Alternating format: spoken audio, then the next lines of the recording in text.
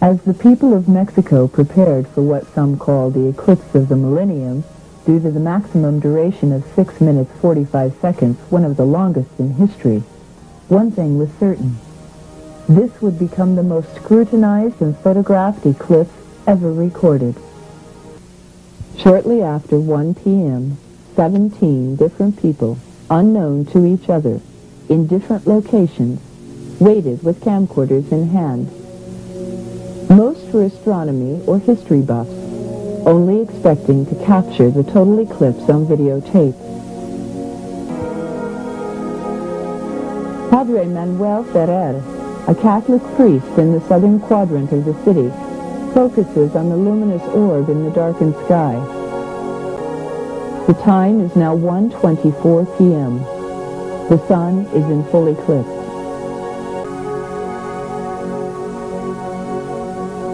It's 1:27 p.m. after the moon has crossed the center of the sun and the hovering object still remains in place.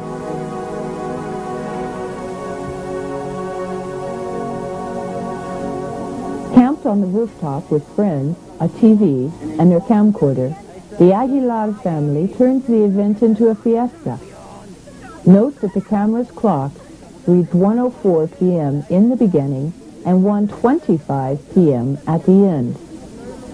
This indicates that the UFO, known in Mexico as an ovni, remained stationary over the world's largest city for at least 20 minutes.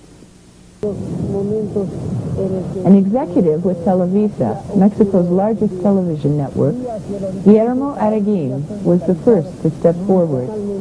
He explained that his location on the roof afforded an excellent view of the dramatic incident. Optical enhancement of the object he taped depicts a metal, disc-shaped craft. It is suspended in the air, and it seems to be floating, perhaps rotating on its own axis. Members of the Breton family gathered in Puebla, an industrial center 132 kilometers southeast of Mexico City. They planned carefully for this historical moment. Sunshades were readied, telescopes calibrated, and the clock positioned. The Breton family recorded the silvery object at 1:22 p.m., approximately 85 miles from the location where Mr. Araguin took his identical footage. Optical enhancement and split screen is utilized to compare the segments taken by Mr. Araguin in Mexico City and Mr. Breton in Puebla. The two spacecraft correspond in size and shape. Were there two similar objects, one over Mexico City and another over Puebla? Or was there one object with the capability of a hyperleap of 85 miles, accomplished in a split second? In the northeast portion of this massive city, Laura Hernandez zoomed in on one object she thought was a planet.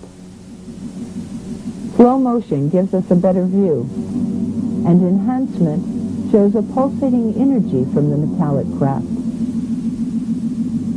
Ms. Hernandez was surprised to learn that she had taped a UFO.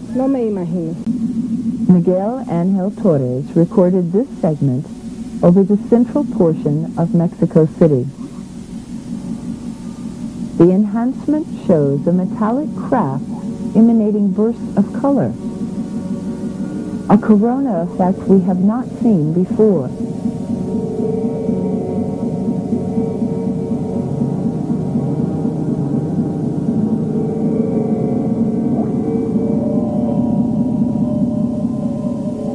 At the Televisa studios, the 6 best videos taken during the historic eclipse are put through comparative analysis.